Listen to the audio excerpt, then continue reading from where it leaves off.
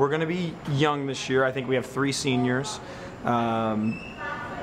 Hopefully, you know, we're able to compete at a high level and these girls come together. It feels like preseason gets shorter and shorter every single year, so we just started, but I think we'll be pretty good.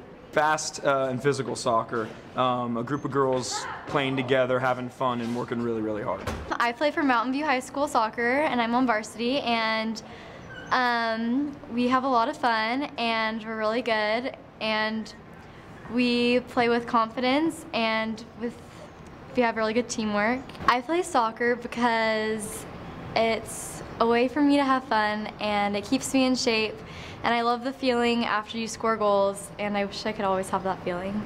I play forward and outside mid, and pretty much just because you score goals and you get to dribble up sides and pass so that other people can score. Our team is really strong and aggressive. We have some big girls and fast players, and we know how to be strong in the defense and score goals.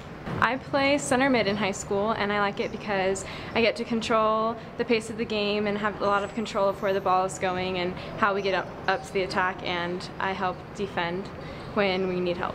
I play soccer because I love it, and I played it since I was little. It's a way for me to relieve stress, and it feels really rewarding when I do something well and when our team wins and we all feel good about our efforts. It's a team game, so it definitely teaches, you know, groups of people to get together and try to figure out how to put together the best joint effort that they can.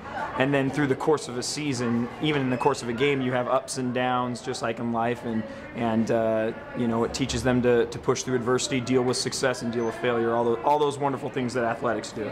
Brian Ronan is our coach, and he's a really good coach, and he really likes fitness, so we're always in shape. Brian is an extremely good coach. He's really nice, and he knows how to motivate the girls, and we're always in really good shape at the end of the season because we run a lot. And our practices are always very intense and structured, and so we grow a lot as players under his control. I coach because as an athlete, I looked up to the people that helped get me where I kind of went with my athletic career. And then once I finished that, there was the aspect of wanting to come back and compete. And then through that competitive process, working with kids and working with athletes, helping people get better, helping people learn life skills, it keeps expanding every year why I do it. And the fulfillment of, you know, watching someone get better is really what keeps bringing me back. So.